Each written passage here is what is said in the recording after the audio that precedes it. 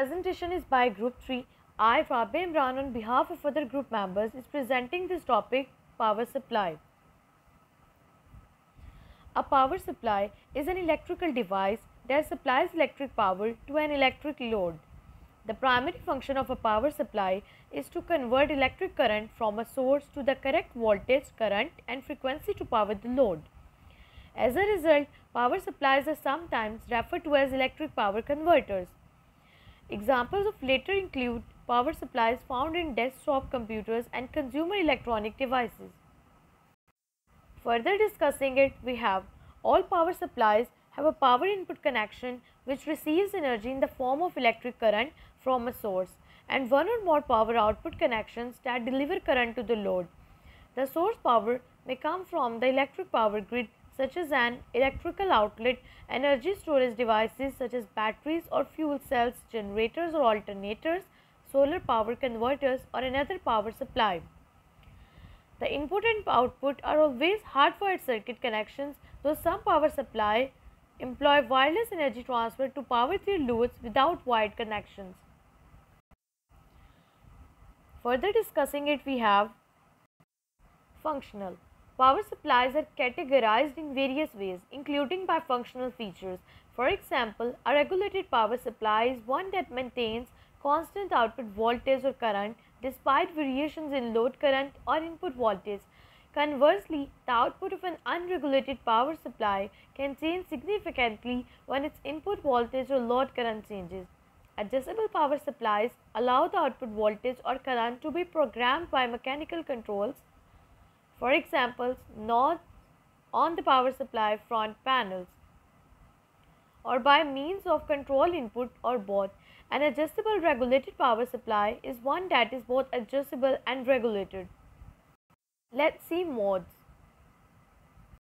In mode 1, solar energy generation and shore power grid to marine distribution cabinet and then to load. Mode number 2, solar energy generation and shore power grid to marine distribution cabinet to load, and mode 3, solar energy generation and shore power grid to marine distribution cabinet and then to load. Next term we have packaging. Packaging. Power supplies are packaged in different ways and classified accordingly. A bench power supply is a standalone desktop unit used in applications such as circuit test and development. Open frame power supplies have only a partial mechanical enclosure, sometimes consisting of only a mounting base. These are typically built into machinery or other equipment. Rack mount. Power supplies are designed to be secured into standard electronic equipment racks. An integrated power supply is one that shares a common printed circuit board with its load. Let's see power conversion method. Power supplies can be broadly divided into linear and switching types. Linear power converters process the input power directly. In switching power converters, the input power is converted to AC or to DC pluses before processing by components that operate predominantly in non-linear modes. For example, transistors that spend most of their time in cutoff or saturation. Next we have DC power supply.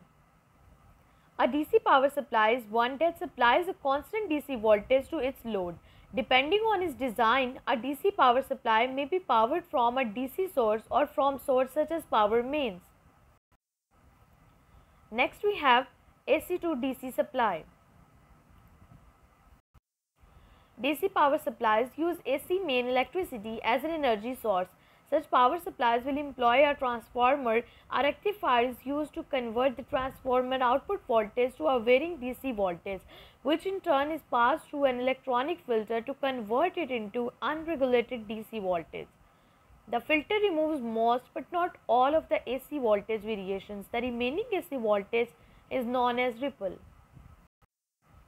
Further discussing it, we have in a switched mode power supply, the AC mains input is directly rectified and then filtered to obtain a DC voltage. The resulting DC voltage is then switched on and off at a high frequency by electronic switching circuitry, thus producing an AC current that will pass through a high frequency transformer or indicator. Switched mode power supplies are usually regulated, and to keep the output voltage constant, the power supply employs a feedback controller that monitors current drawn by the load. SMPS often includes safety features such as current limiting or a crowbar circuit to help protect the device and user from harm. Next we have power factor. What is power factor? The switch mode power supplies used in computers have historically had low power factors and have also been significant sources of line interference due to induced power line harmonics and transients. In simple switch mode power supplies, the input states may distort the line voltage waveform, which can adversely affect other loads and can cause unnecessary heating in wires and disruption equipment. Further discussing what is capacitive power supply. A capacitive power supply uses the reactance of a capacitor to reduce the main voltage to a smaller AC voltage. Next we have linear regulator. The function of a linear regulator is to convert varying DC voltage to a constant, often specific low DC voltage. In addition, they often provide a current limiting function to protect the power supply and load from overcurrent, excessive, potentially destructive current. A constant output voltage is required in many power supply applications, but the voltage provided by many energy sources will vary with the changes in load impedance. Next we have AC power supply. An AC power supply typically takes the voltage from a wall outlet and uses a transformer to step up or step down the voltage to the desired voltage. Some filtering may take place by isolation transformer and auto transformers. In cases when the power source is direct current, like an automobile storage battery, an inverter and step-up transformer may be used to convert it to AC power. Portable AC power may be provided by an alternator powered by diesel or gasoline engine, for example, at a construction site, in an automobile or boat, or backup power generation for emergency services. Some kinds of AC power conversions do not use a transformer. It is called as line conditioner. Furthermore, we have, if the device is designed to provide backup power, it may be called uninterruptible power supply. A circuit may be designed with voltage multiplier topology to directly step up AC power. Formerly, such as application was vacuum tube, AC or DC receiver. So we have phases of AC power supplies.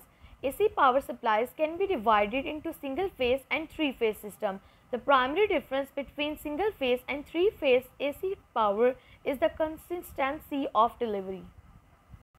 Next, moving to frequency. AC power supplies can also be used to change frequency as well as the voltage. They are often used by the manufacturers to check the suitability of their products for use in other countries.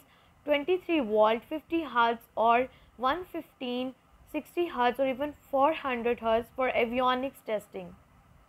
You can see image 2. So moving to AC adapter. An AC adapter is a power supply built in AC main power plug.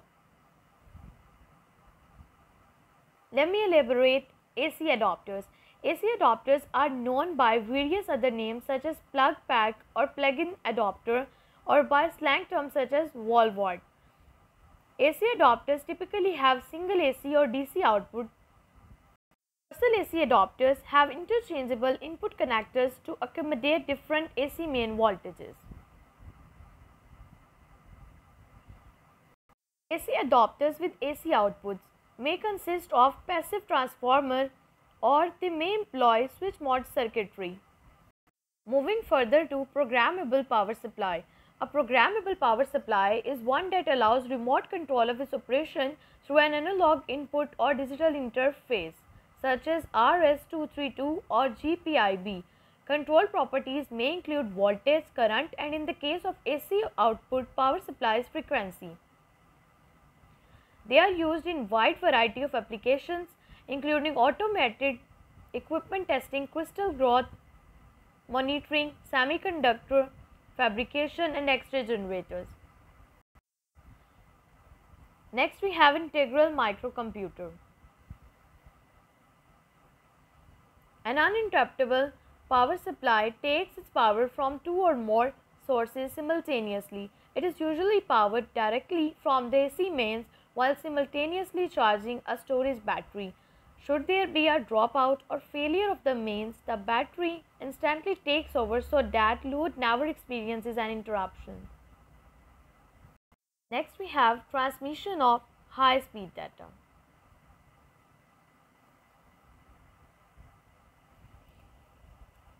So, a high voltage power supply. A high voltage power supply is one that outputs hundreds or thousands of volts. A special output connector is used that prevents arcing, insulation breakdown, and accidental human contact.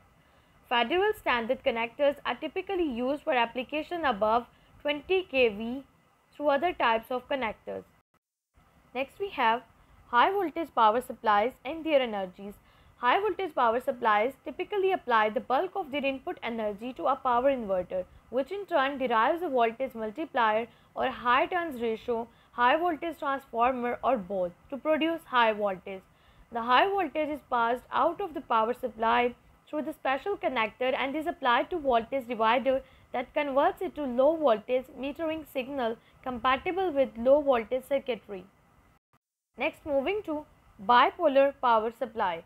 A bipolar power supply operates in all four quadrants of the voltage current Cartesian plane, meaning that it will generate positive and negative voltages and currents as required to maintain regulation. When its output is controlled by a low-level analog signal, it is effectively as low bandwidth operational amplifier with high output power and seamless zero crossings. Further moving to specifications. The suitability of a particular power supply for an application is determined by various attributes of the power supply, which are typically listed in the power supply specification. Commonly specified attributes for a power supply include efficiency of power conversion, how long it can supply energy without refueling or recharging, operating and storage temperature ranges. Let's discuss some common abbreviations.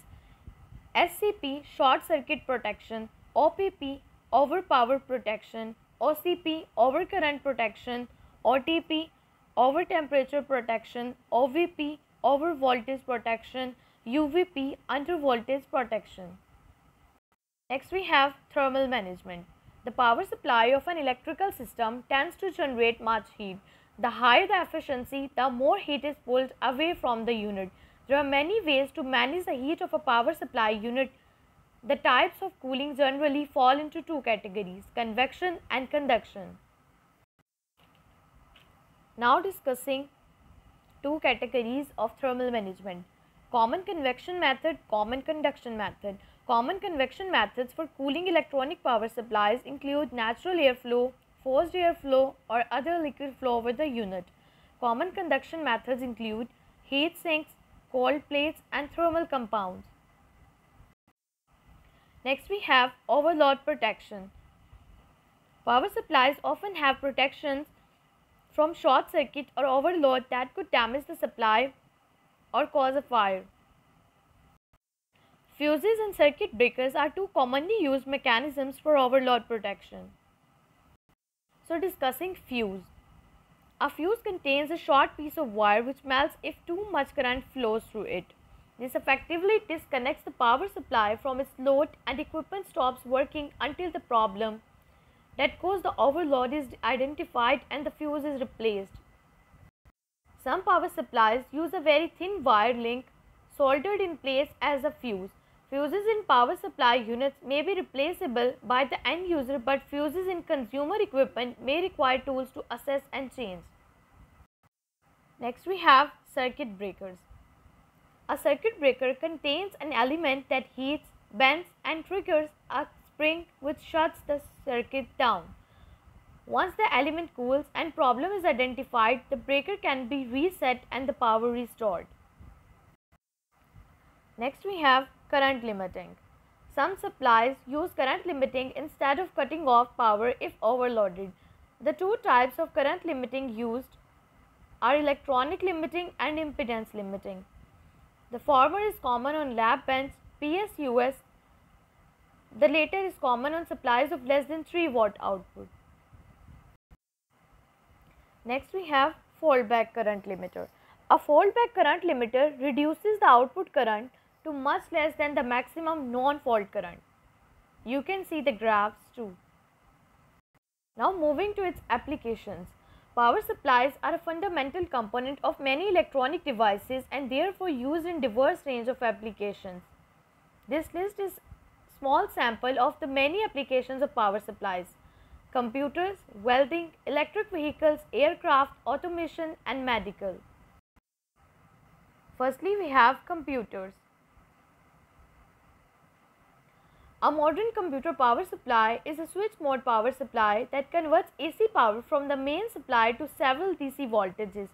Switch mode supplies replace linear supplies due to cost, weight, efficiency and size improvements. The diverse collection of output voltages also have widely varying current draw requirements. Next we have electric vehicles. Electric vehicles are those which rely on energy created through electricity generation. So next we have welding. Arc welding uses electricity to join metals by melting them. The electricity is provided by welding power supply and can either be AC or DC. Some types of welding can use as few as 10 amperes, while some applications of sport welding employ current as high as 60,000 amperes for an extremely short time. So moving to aircraft. Both commercial and military avionics systems require either a DC to DC or AC-DC power supply to convert energy into usable voltage.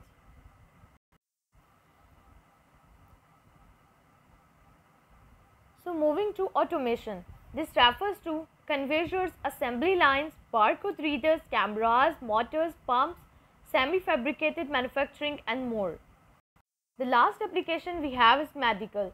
These include ventilators, infusion pumps, surgical and dental instruments, imaging and beds. This is all about power supply. Thank you.